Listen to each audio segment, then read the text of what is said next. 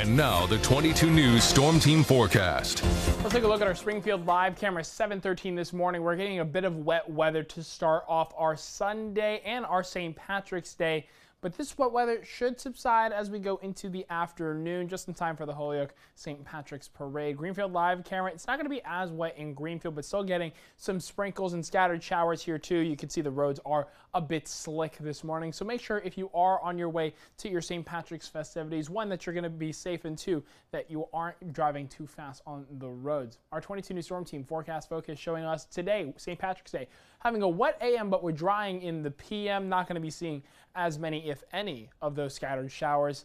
And this first day of the week, Monday, breezy, cool, the main thing, dry. As we get closer to spring, we're not trying to see much more of that wet weather that we saw a lot of this winter. But next week, on and off wet weather is going to be a factor. Some days we are going to have some sprinkles, and we might even see some more snow in the forecast later this week. 22 News Storm Team ESP live Doppler radar showing us we are getting those scattered showers, but we're getting a bit of a break as we see this is going to start pushing east, and we'll have a better view of it on our clouds and radar. We can see that that little break is pushing east, so we will be seeing that break across the Connecticut River Valley, but then more showers are to come after that. But not much is behind the wet weather we're seeing now, giving us a clearer outlook going into the later morning. Temperatures now mainly in the low to mid 40s, 45 in Agawam, 44 in South Hadley, 42 in Palmer and Wendell. Berkshire County seeing some cooler temperatures in Lanesboro, 39, 43 in Stockbridge.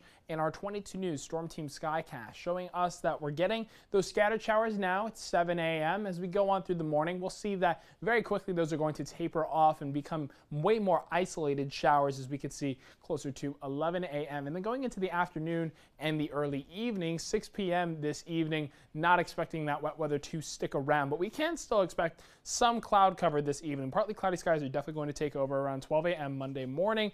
We can definitely expect that, but not seeing much of that wet weather, as Monday is going to be a dry day. 6 a.m. Monday morning. No clouds in the Connecticut River Valley, and that's going to go for the rest of western Massachusetts close to about noontime tomorrow. But we do see that increasing in cloud cover as we go into the evening. 5 p.m. Monday evening, we do see a bit of an increase in cloud cover than the earlier daylight hours, and that cloud cover is going to stick around through 12 a.m. Tuesday morning. Now, Tuesday is going to be a nice day as well. I'm not expecting too much in terms of wet weather, but definitely a sprinkle, not around 12 p.m. 12 p.m. Tuesday is going to be nice, but we can possibly see a sprinkle going into the overnight on Tuesday. As for today, we are going to have some AM scattered showers and those breezy conditions. We are seeing a little bit higher wind gusts. 26 miles an hour is what's expected today.